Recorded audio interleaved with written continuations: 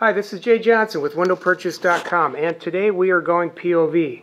I've had a lot of requests to kind of walk the customer through, I'm going to call it customer perception. You have three companies come out. You're looking at casement windows that crank out, and let's just say they're all made out of the same material. Maybe you have three wood companies out, three vinyl companies out, three fiberglass companies out, or maybe you're getting one of each. Well, let's look at some differences, because there are some huge differences only when you know what to look for. A common problem with casements, not all of them, but most of them, is these screws like to start coming out. Every time you crank that window in and out, those suckers get jerked on. Well, there's a solution to that. Don't just do three horizontal screws. This design here you could see has three horizontal screws, but then you see the one vertical one right there. That vertical one keeps these three screws from getting tugged on and jerked out every time you crank that window in and open. Furthermore, you have the screws biting into a composite block. It doesn't expand or contract, it doesn't absorb moisture, it's not going to affect the energy efficiency. So the screws aren't just running through the material of the window frame, they're running into a material that's going to keep those screws from backing out. So which one of these three windows might have this system?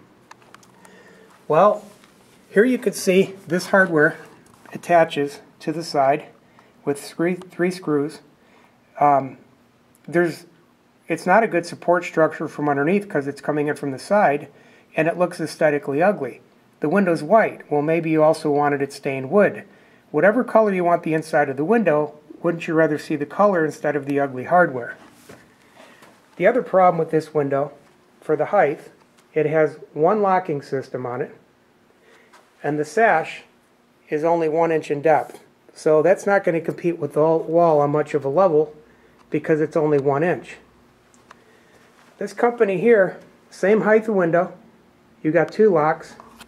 This is a 2.5 inch sash. It is triple weather stripped.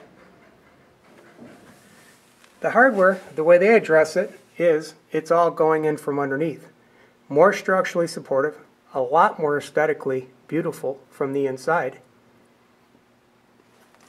And that company also gives you an upgrade depending on which material you get from them. They go to the heavy-duty hardware, which is on your left, and the regular hardware is on the right. But it depends on the material, and it depends on the width and the height of the window, because you can't keep making a casement window wider and taller and increasing the glass weight without addressing it by putting in different hardware. So what I'm trying to say is all hardware is not created equal, and there is no one size fits all. Here on this window, you have the same problem as the first one. Three screws going in the side. Aesthetically ugly, not a good support structure.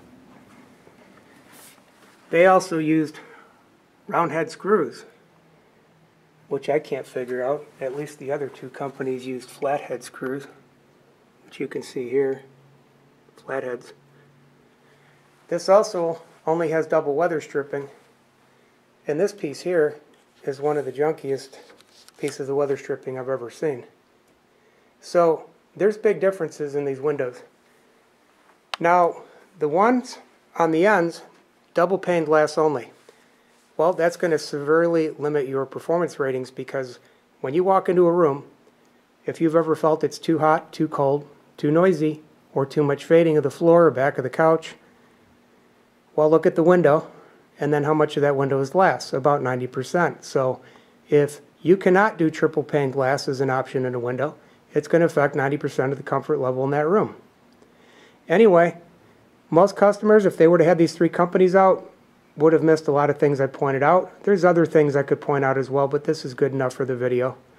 We got screws, we got how it's attached, we got the type of hardware, where the hardware comes in under, whether or not it's heavy-duty hardware or normal hardware.